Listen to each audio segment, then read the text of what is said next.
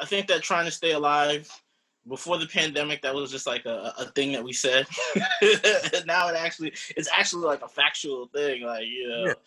How has COVID just impacted your work?